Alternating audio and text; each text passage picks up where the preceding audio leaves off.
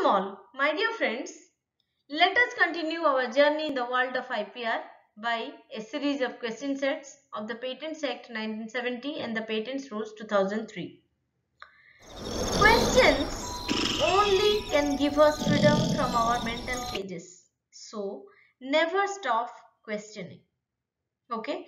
So, with this beautiful thought, let us continue our journey in the question series. Welcome all, my dear friends. Let us continue our journey in the world of patents. Okay, so here you can see the key term here written is opposition. Okay, and in the picture we can see there are very two beautiful roses, but yeah, both are not similar. Okay, so as they are having different properties, different features, opposition can happen. Okay, so here the key term I have taken is opposition. Okay, and a great man has said it is opposition which foretells success. Where there is no opposition, there is no success either. That means opposition is not bad. Opposition is also needed sometimes. Many more examples can be given that for a democracy, opposition is needed. So many things are there we can say. So literally we can cite various examples on opposition. Okay, so here just take a look what happens. That means this flower is opposing this flower. Okay, just a symbolic picture, nothing else. Why I am telling all these things? Because the form number we are going to discuss today is form number 14. Okay, so till now we have discussed about all the relevant sections and rules based on up to form number 13. That means up to form number 13 we have completed all the relevant rules and sections. Okay, so today is the turn for form number 14, and form number 14 talks about opposition. Okay, that's why I have told you so many things. Okay, so this is the literary world, this is the nature we can say, but we will go to our legal world and see and observe and watch how the term opposition has a very significant value there. Okay, so let us continue. Go to form number 14. The title is Notice of Opposition to Amendment or Restoration or Surrender of Patent or Grant of Compulsory License or Revision of Terms thereof or to a correction of clerical errors. So all these things are included here in form 14. It is a lengthy one. The title is a lengthy one. Okay, and the related sections and rules are also we can say the number is more. The related sections are 57, 61, 63, 78 and 87, and the related rules are 81, 85, 87, 98, 101 and 124. Fine. So here let us briefly describe the related sections. Section 57 says amendment of application and specification or any document related thereto before the controller. Section 61 is procedure for disposal of applications for restoration of lapsed patents. Section 63 is surrender of patents, and the title of section 78 is power of controller to correct clerical errors, etc. Section 87 procedure for dealing with applications under section 84 and 85. Okay, and the related rules we will discuss briefly. Rule 81 says amendment of application specification or any document relating thereto. Rule 85 says opposition to restoration under section 61. Rule 87 is surrender of patents. Rule 98 is notice of opposition under section 87 subsection 2. Rule 101 is procedure to be followed in case of application under section 88 subsection 4. Rule 124 is manner and time of opposition to the making of corrections. So you can see as a whole here there are a number of keywords. One keyword is amendment, one is restoration, one is surrender, grant of compulsory license, revision of terms, correction of clerical errors. So many terms are there, and here you can relate these terms here. Section 57 amendment of application, rule 81 amendment of application. Okay, and here section 63 is surrender of patents, and here rule 87 is surrender of patents. Fine. So similarly you can relate all this, particularly the subsections of the sections and the subrules of the rules with this form number 14. So let us proceed to form number. After refreshing our memory from the old slide about form number 14 and its relevant sections and rules, it automatically comes to our mind that if form number 14 talks about opposition, then also that means earlier we have also read about some more forms which were talking about the term opposition. Yes, it automatically comes. So that's why I have prepared a table here for comparison. Okay, so let us see. Form number 7. The title is Notice of Opposition. Form number 7A. The title is Representation for Opposition to Grant of Patent.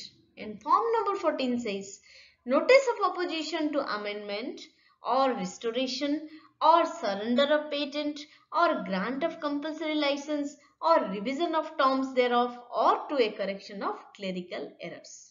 Okay.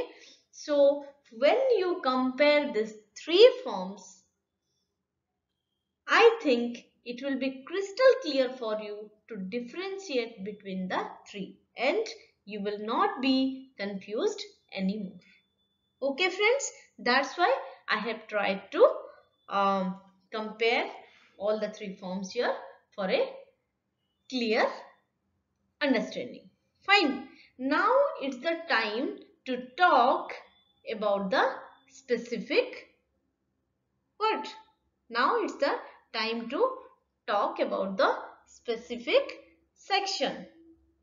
If we go to the old slide where we have discussed about the form number 14, and that means where we were actually establishing the relationship between form 14 and rules and sections, relevant rules and sections, there we can find that the first section we need to talk about is section number 57.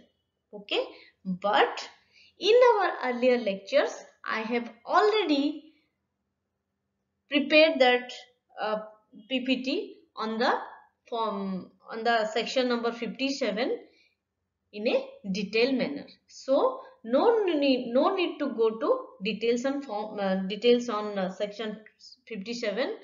You can go to that particular video lecture for a detailed explanation. Okay, that's why we will jump up here to section 61. Okay, so let us continue. After refreshing our memory from the old slides, let us continue with our question series. Question number 1. Surrender of patents is the subject matter addressed in which section of the Patents Act 1970? The answer is section 63. So please refer section 63 of the Patents Act 1970. Okay. So let us proceed. Question number 2. A patentee may at any time, by giving notice in the prescribed manner to the controller, offer to surrender his patent. Is this true?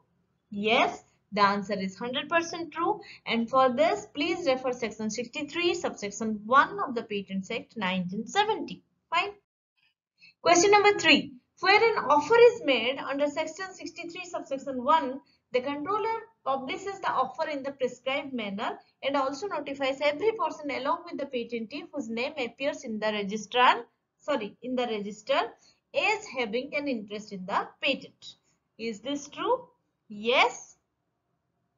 No, no, no. Actually, the answer is false. The answer is false. And why this is false? Let me tell you, friends. Just a second. See, the answer should be false because of this word that is in yellow. Fine. So, the correct replacement or the correct substitution will be what I am writing now. Fine. So, instead of along with, the correct replacement should be other than. So, I am reading it again. Where an offer is made under section 63 subsection 1, the controller publishes the offer in the prescribed manner and also notifies every person other than the patentee whose name appears in the register as having an interest in the patent. If the statement would have been like this, then this statement was, or this is a true statement we can say. But as actually in this statement, in the given statement, the answer, or we can say the words are along with instead of other than. That's why the answer will be false, nothing else. Okay, that means we can say here the patentee is not notified. Fine. So, to be more sure for your answer, please refer section 63, subsection 2 of the Patents Act 1970. Fine. I hope it is much clear now. Fine. Now, question number 4. Any person interested within the prescribed period after the publication under section 63, subsection 2 gives notice to the controller of opposition to the surrender, and where any such notice is given, the controller notifies the patentee. Is this true? Yes, this statement is 100% true, and for this, please refer section 63, subsection 3 of the Patents Act 1970. Fine. Now, question number 5. If the controller is satisfied after hearing the patentee and any opponent, if desirous of being heard, that the patent may properly be surrendered, he may accept the offer and by order revoke the patent. Is this true? Yes, this statement is also 100% true. Okay. So, for this, please refer section 63, subsection 4 of the Patents Act 1970. Fine. Fine. Okay. Now, we'll go to question number 6. Notice of opposition to amendment or restoration or surrender of patent, grant of compulsory license or revision of terms thereof or to a correction of clerical errors. Okay. Now, this statement is the subject matter of which form? The answer is form number 14.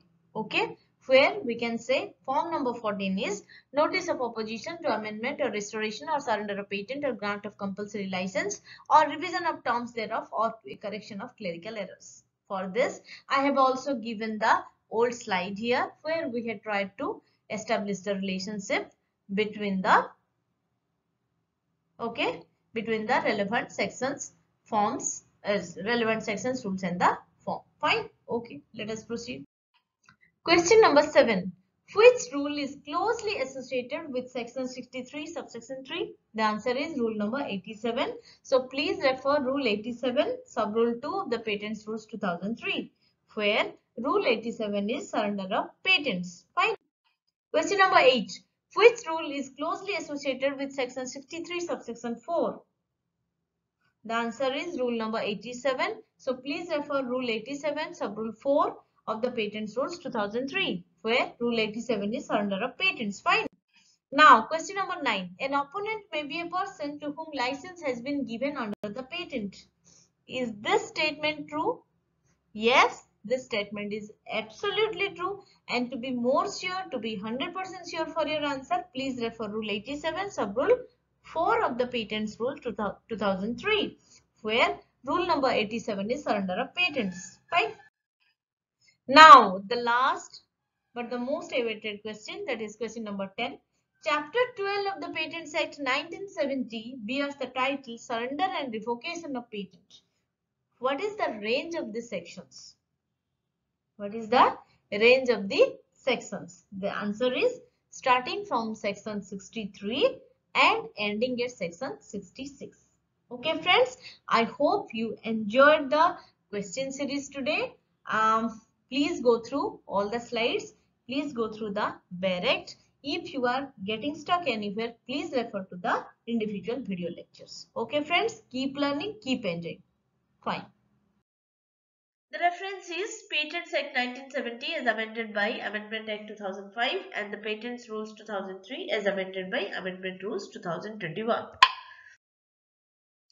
Okay friends, thank you all for watching my video and listening to me. Okay, so please like, share and subscribe the channel and please put down your compliments, comments and queries in the comment box. Thank you. God bless you. Stay safe, stay blessed. Jai Hind.